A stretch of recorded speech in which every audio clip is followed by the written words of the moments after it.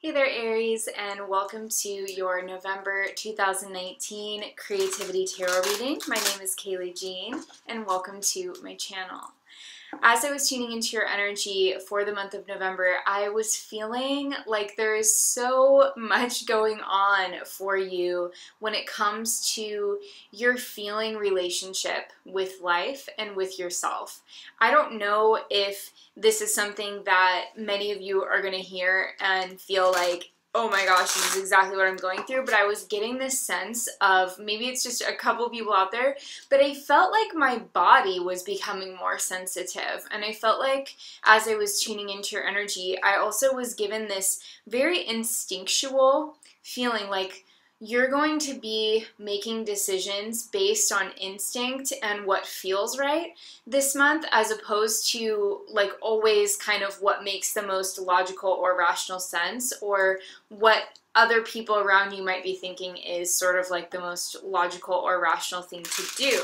And the message really on that, Aries, is to trust yourself and trust the feelings and the sensations that you are having, because the truth is, I feel like many of you have been doing a lot of work on kind of shedding old belief patterns and old patterns of thought. And I feel like this month represents a really amazing opportunity for you to kind of take the next step in that personal growth journey. So you're going from kind of reformulating and reprogramming your own mind. And some of you may have been doing that through meditation or journaling or reading books about psychology, or, you know, working in a self-healing way with your own thoughts and your like cognitive patterns.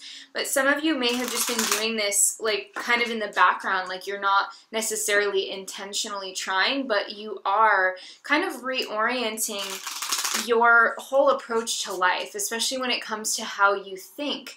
And I feel like this month represents this really beautiful opportunity for you to really come to life and to embrace the flow of sensuality and sensual feelings in your life. So making decisions based on like body sensations that you get, even intuitive hits, anything that just really speaks to you, that's flowing in the current underneath the sort of thought stream of your brain. That's really where I see and feel the most growth for you, Aries, this month. And I feel like it's going to come at the perfect time, where your assertions that you come to in a very intuitive and sense-based way, those conclusions are going to be proven correct. So I feel like it's a really important and empowering time for you, Aries, to kind of soak that in and really allow yourself to enjoy that process, because it represents you getting to know yourself better. And that's what November is all about for you. So let's go ahead and take a look at your cards, and we will get some more insight and information on the specifics of the month. Aries, Aries, Aries. Clear guidance for Aries Tarot. Please give us. Oh, that was it.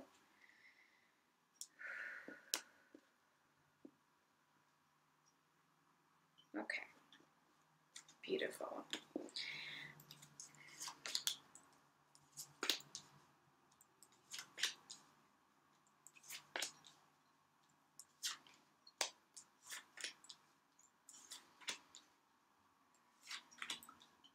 Okay. And I'm also going to get you a message from your Animal Spirit Oracle cards. These are your Animal Spirit guides for the month. Pay attention to where you see them or their likeness, as they could be bringing in additional messages and guidance for you. Okay. I just had like a really quick flash coming in of like the feeling of someone asking, okay, so this is really quick. It was like the feeling of someone asking you a question that you maybe on some level feel you've already answered, and you may have felt like you actually already answered it multiple times. And it's like this feeling of someone being almost kind of like you are feeling like they're just trying to take up more of your time. So I don't know if this is symbolic, Aries, but that just came through psychically so quickly that I had to say something, because it always tends to resonate, at least with someone out there, when that happens, and it's like a very specific thing. But I feel like the message on that is to prioritize like your own well-being, Aries. And if you have been clear in your communication, if you genuinely reflect on how you've been communicating and you know that you've done a good job, you've covered all your bases, you've been, you know, a giver, you've been polite, you've shown up, you've fulfilled your obligations, at that point, if the person is still trying to kind of grab onto your energy, Aries, you have total validation and permission to like close up that particular doorway of communication and just say, look, I already told you this. We did speak about this already several times. You know my response. Or, you know, depending on what kind of situation it is, you're going to know the best way that makes the most sense for you to respond to that. But the feeling that I'm getting is like, it is okay, Aries, to just put that boundary there, and you're like, you know what, like, I've done everything I can. I really have, and you can still be really polite about it, but just it's okay to be firm. That's the message that was coming through. So I hope that's helpful. Let's take a look at your animal spirit cards. So we've got mouse as the path, and unicorn as the influence. This is so cute.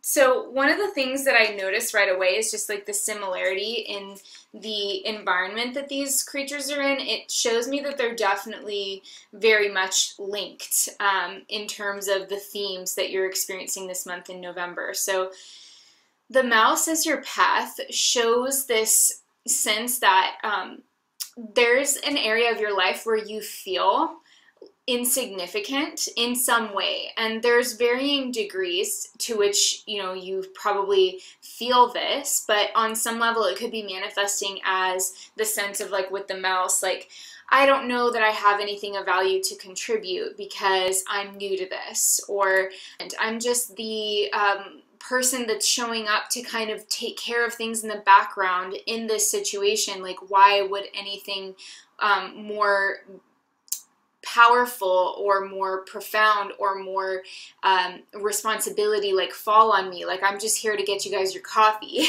You know, and again, I'm not saying that's like the situation, but it's like when we have the mouse perspective, we are significantly undervaluing our contributions, and we are telling ourselves a story that makes us seem like ridiculously smaller in the equation, and it's not necessarily the truth. Especially when you have the unicorn as the influence. I feel like this card as the influence is saying that, and also this is kind of bringing in this theme as well of conventionality versus authenticity or originality.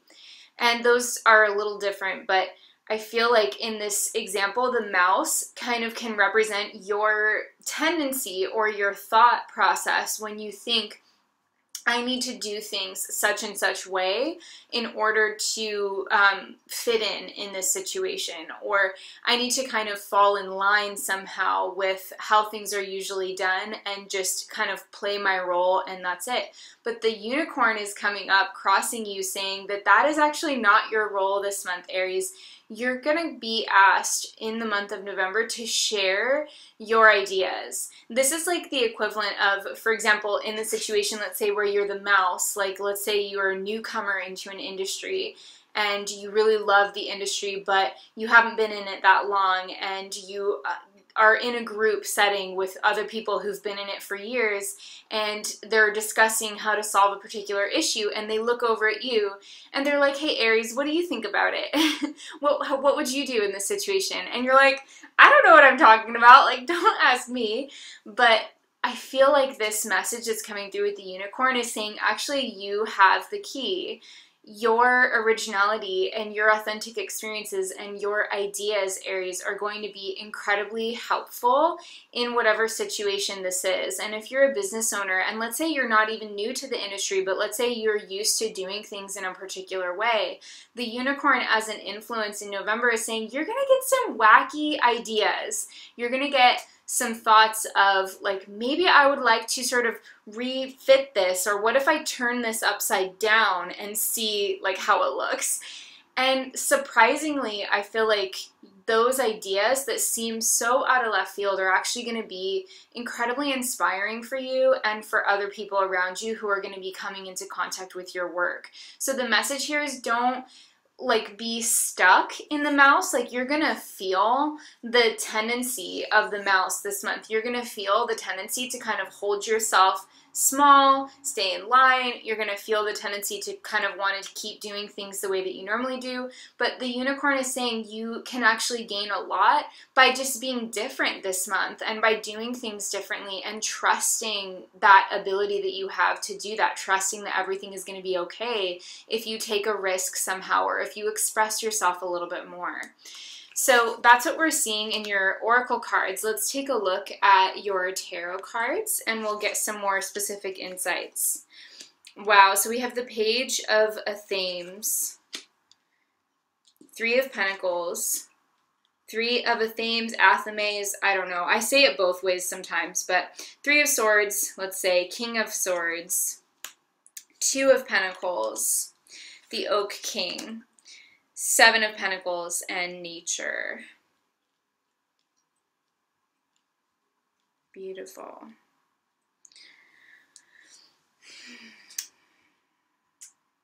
It's funny because I really see this, what we were just talking about. Oh, this is so funny. Okay, so we have the Page of Swords in this deck showing up with the owl and the full moon, which is telling us a lot already. And we have the Three of Pentacles next to it. So when we see these cards as we go into November, for you Aries, there's definitely this sense, because pages represent being new at something, they also represent kind of starting fresh in especially areas of life that have to do with communication or study or anything kind of that is a skill, you know, is a skill that we like practice and evolve and develop. We see this sense of like the completion with the full moon and the owl energy. We see a completion of a learning process or a completion of a stage of growth. And as a result, we see the Three of Pentacles. We see this man handing this instrument to the boy here, standing here, which I feel like is obviously the same person. So something that you go through internally, Aries, that feels like you're growing in a significant way with the Page of Swords. It's like here you're by yourself and you're recognizing, wow, I'm doing better, you know, like I'm doing better at this, or something is evolving within me and I can feel it. I can feel viscerally, you know, that there's these changes happening and I'm becoming, with the owl, I'm gaining knowledge, right? Owls are a creature of wisdom. And then at the same time that you're having that internal realization, it may surprise you, but you are having that sense of recognition, like somebody handing you responsibility, just like we were seeing before. So this is just showing that this energy could come in the beginning of the month. These cards are loosely kind of set with the intention that things that occur in the cards earlier in the spread are showing up earlier in the month, but keep in mind this is a general reading, so it's possible that sometimes none of this stuff will resonate, and it's possible that some of it won't make sense until later, or it could be moved around a bit in the month in terms of timing. But I do feel like there is potentially in the first week of November, there's a sense of recognition from someone else, but also that is coming firstly on the heels of you recognizing some kind of growth within yourself, like privately, and then that's being kind of reflected externally because somebody else is having the same realization that you are about you and your work and what you're putting out there into the world. So you could be even, this could show up in the sense of somebody contacting you, maybe direct messaging you on your social media saying, hey, I want to interview you for my YouTube channel. Or if you are a business owner, for example, you could have somebody who's in a complementary industry reaching out, wanting to merge supply chains with you, or wanting to kind of rent space and share it, or there's some kind of sense of like, hey, like we see that you are starting to evolve something that you're doing and we'd like to work together, or we'd like to hand you responsibility, or we'd like to just see more of you somehow. So I really like to see that. The Three of Swords and the King of Swords in the second week of the month. This is interesting because the Three of Swords in like the usual deck is not the most kind of happy card. It typically shows like a heart with three swords in it, but this deck, the Green Witch Tarot, has illustrated it as this person coming home to the house and the door is open, and it feels like she could be coming home and maybe looking at the house and feeling like something's missing, or that she wishes that maybe somebody was there that isn't there, or there's something that needs attention maybe in the house. But there's some kind of symbolism here with this card that's really making me feel like there's an element with the King of Swords as well, of you kind of wanting or needing to switch your mindset from one of lack or like recognition of what isn't there to like what you do have and like what you are capable of. Because clearly with these cards, they are connected in the sense that the King of Swords is here and then this is the Three of Swords. So when we're looking at this, I really feel like this draw is showing that like she could go inside and fix up the house. She could start putting things back in order and getting organized and make it, you know, kind of brighter and light some candles and things like that. So I feel like, I don't know where this is coming from, Aries, and if it's maybe coming from a totally separate part of your life. But I feel like around the middle of the month of November, there could be like a moment where you catch like a little bit of the blues in a way, but the point of that, or like the way to sort of address that, is to work on your environment. Because I feel like it's possible when I'm looking at this.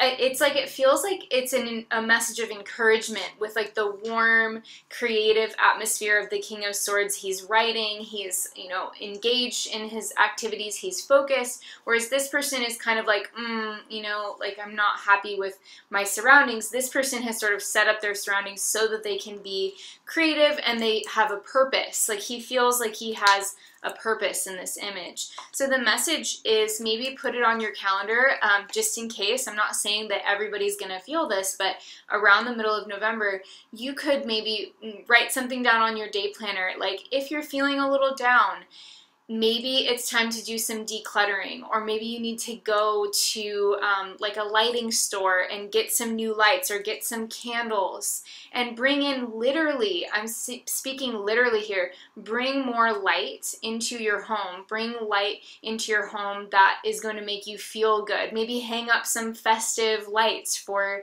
you know, the holidays, or for just not even the holidays, maybe just because you want to, depending on like where you live and what kind of things you celebrate. But I feel like there's just this sense of like, no, you know, it doesn't have to feel like this. Even if you are feeling like maybe, because the Three of Swords can sometimes represent a feeling of rejection, I feel like this card could be saying that if you feel like you're putting your work out there, or if you feel like you're doing something consistently with effort and it's not being seen, or it's not being acknowledged, or you're wanting to kind of bring something out and you don't see like a lot of reaction, like maybe this is a separate situation from before, I feel like these cards are saying, just get creative, Aries. Just set up your environment, get in your workspace, make some things more colorful in your life, and maybe get rid of any paintings or images or like art or anything that you have in your environment that kind of brings your mood down. Like if you have images of things that make you feel sad, for example, or if you are just needing to kind of brighten up your atmosphere, maybe think about switching out some of the images that you have around your house if you're feeling a little down, because I feel like you can definitely address whatever this little emotional lull is just by kind of making your environment more conducive to joy. So don't feel like there's nothing you can do about this. If you are one of the Aries who experiences this, it's very much about kind of taking the energy of your environment and making it work for you in a more conducive and joyful way. The Two of Pentacles and the Oak King are coming up in the 3rd week of November, which is definitely really interesting to have here. So the Two of Pentacles is a card of movement and flexibility and change. He's juggling the pentacles, right? And then the Oak King is the Hanged Man, essentially. So the Hanged Man can represent like periods where we are sort of in limbo. And I kind of feel like a little bit of that energy with both of these cards.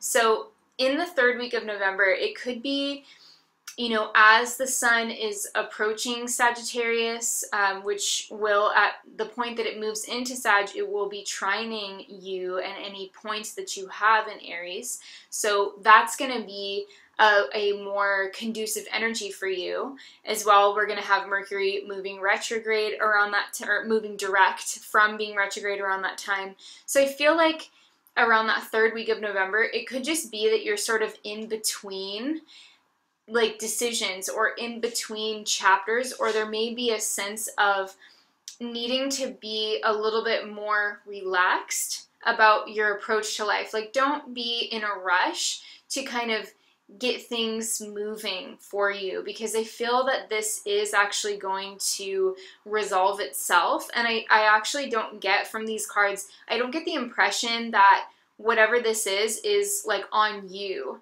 I feel like, especially when we have Mercury retrograding in Scorpio all month, this is just part and parcel of the energy. It's affecting everybody, but you are going really far, you know, because you have these other energies that are showing real progress, and that is like the key energy for the month is recognition of your progress. But that doesn't mean that all of a sudden everything is going to manifest in like one day, you know, it's a process. So you also had the Mouse and the Unicorn. So a lot of this energy that maybe has you feeling like it's moving a little bit slower, it may actually be a gift, because as you kind of slow down and explore your options and explore your internal emotions and feelings, which is a big thing with Mercury retrograde in Scorpio. By the way, that doesn't have any hard aspects to it. Mercury's not going to be making any, he's not going to be making or receiving any difficult aspects while he's in retrograde in Scorpio. So it's a really chill retrograde, in my opinion. Like, there's going to be a lot of deep work happening for a lot of people, but it's not a bad time. It's a time of reflection. It's a time of relaxation and being willing to sort of be calm and flexible during that time. So just like if this guy were doing yoga, like a yoga pose, it's just, you can put on a yoga thing on YouTube, or you can follow along with a yoga class at your local yoga studio, for example. I'm just saying as an example. And you can go into it, you know, comfortable and be like ready to stretch, ready to just be present in the moment, bring your water, just totally give yourself over to that experience. And then you're probably going to enjoy it a lot more than if you are just looking at it like, okay, I got to go to yoga, and then I have to, like, immediately after, I know I'm going to have to pick up the kids, or I'm going to have to go do something else. And you're thinking like constantly about the next thing, and you're wanting to get your workout in quickly so that you can just go on and on and on. I feel like this energy is saying like you can choose to experience this little period of like the middle of the month of November as like a relaxing, rejuvenating, you know, serene time where you're getting more in touch with your feelings and learning more about what brings you to life in terms of your inspiration and your self-knowledge and your goals and your vision for the future. You can use that time wisely by completely embracing it and making it fun. So listen to music, you know, make your environment feel festive. Like, for example, if you work in an office, maybe it's a great time to bring in some like cupcakes for everyone, or bring in something like fun, decorate the office, or do something nice for the people around you that you just know is going to make everybody feel a little bit more joyful and happy. You can embrace the energy of this time period and make it feel so amazing, as long as you're just going into it wanting to experience that and embracing the presence that comes when we have Mercury retrograde in Scorpio without any hard aspects, which is really nice. The end of the month, we have the Seven of Pentacles and nature, which is really beautiful. So what I get from this is actually, you know, pretty intuitive. I feel like at the end of the month, once the sun is solidly in Sagittarius, you're going to be feeling, you know, especially as well with Mercury direct, you're going to be looking back on the month of November, and I feel like you're going to be recognizing that you actually did make a lot of progress. Maybe the energy of November was about giving you the permission to pursue something unique that you wanted to do or create. Just like this person here, he seems like he's doing a craft with his pentacles, and it feels like he's very engaged with that craft. It feels like he's very present with it, and it's getting him in touch with, you know, other sides of himself. Sometimes the nature card can represent literally the unconscious mind. It's parts of ourselves that we didn't normally allow to exist. So seeing these cards here, I just feel like the end of the month is going to be this kind of quiet realization of like, wow, I actually did get a lot done, even though maybe during the month of November I was feeling like I wasn't really taking a ton of action, or like I wasn't necessarily pushing myself to achieve and do all of these things. It's like you get to the end of the month and you're like, wow, that was actually a really productive time, and you're more in touch with, you know, your internal self, which, you know, maybe that comes through from dreams that you have in the month of November, or maybe it comes through as a result of some inner work that you're doing this month. But overall, I do feel like it just shows that this is a powerful time of like inner growth, which sets things up for you to then really take charge and move your life in new directions,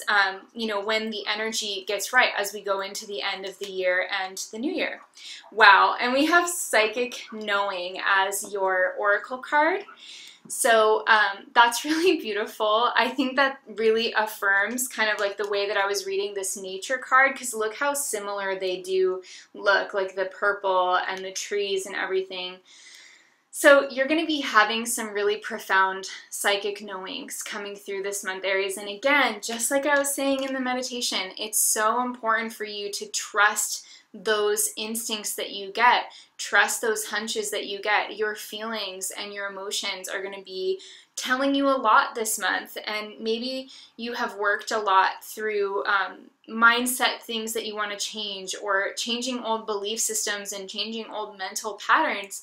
And I feel like this is a month where you can really take that to the next level by then validating and trusting this. By validating and trusting your psychic knowing, your intuition is going to be spot on. It's going to be serving you so, so well. So definitely trust that.